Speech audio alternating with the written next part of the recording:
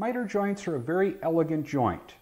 They're very easy to cut, either at the table saw or at the compound miter saw. However, because they are basically an end grain to end grain type joint, they're not very strong. So woodworkers over the years have come up with a number of ways to strengthen that joint. One of my favorites is to use a spline that goes into a groove along that miter cut joint. Now the splines are very easy to make. You can rip those out of 1/4 inch thick materials, various hardwoods and so forth. However, cutting this slot accurately so that your miters line up properly and so that the slot is a consistent width and depth, that's a little bit of a challenge. And we've come up with this jig to aid you in machining those slots. Now it works with taking the jig, clamping it onto the workpiece, and then using a handheld router with a 1/4 inch diameter router bit in it. Now we like to use these small trim routers for all of our small routing operations. They're just more controllable, but there's no reason why you can't use this jig with a larger handheld router. So let's dive right in and start construction on our jig. Like most projects, we'll get started over at the table saw by ripping the material to the appropriate width. Then using the compound miter saw, we can cut them to length, and if needed, miter the ends on the various components. Now component B needs to be bevel ripped. So we'll just set up the table saw by tilting over the saw blade at 45 degrees, set our rip bench to the appropriate width, and take the cut. Now we're ready for some assembly. I've clamped a piece of scrap stock in my bench vise, and that's just going to serve as a stop as we line up some of these pieces. I've also placed 2 layout marks 3 inches in from the ends of our tool rest board. Now I've got my gussets, and what I want to do is put those on the inside of that 3-inch layout mark and fasten in place with some glue and a couple of brads.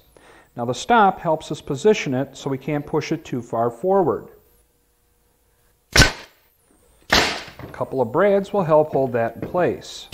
Now for the top plate, again, glue and a couple of brads.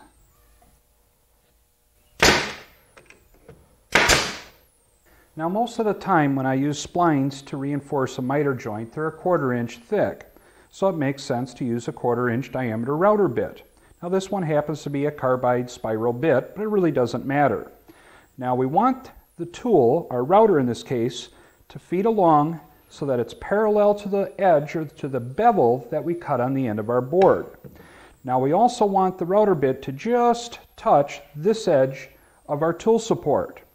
So what I'm going to do is just lay my router on here like so, and then take a pencil and create a mark down here. And that will establish the top position of where we want our fence to be located. Now of course if you're using a bigger router, it's probably going to be offset further down.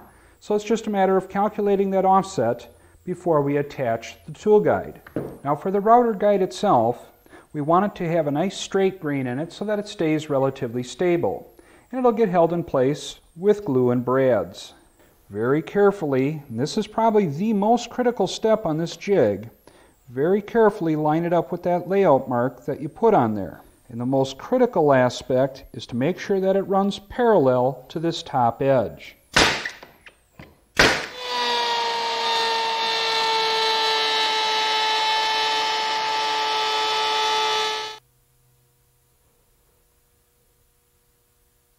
Well, my test cut is showing that I've got an error in my angle.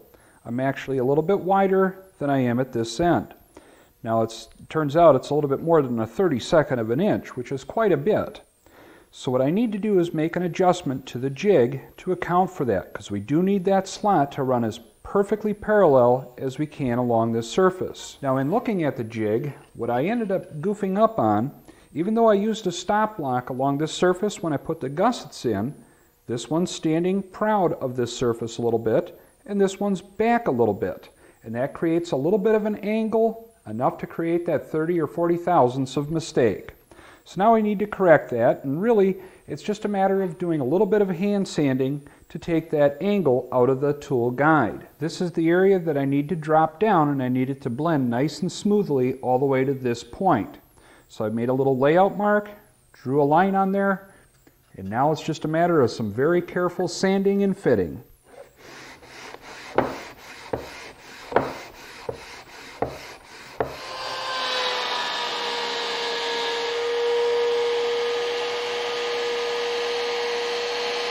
Well, it took about 3 attempts, and now we're going to see how well everything fits together. So far, so good. And it fits up real tight. Now, one thing I'd like to point out is the spline itself. Now, we can actually machine the slot, and that we showed you is relatively easy. But the spline, notice the grain direction. It's running this way. This is actually a very, very short cutoff piece. Now, one more thing I'd like to point out, when you cut them off to length, or in essence rip them to length, make sure that you don't make them too long, because that will prevent the miter joint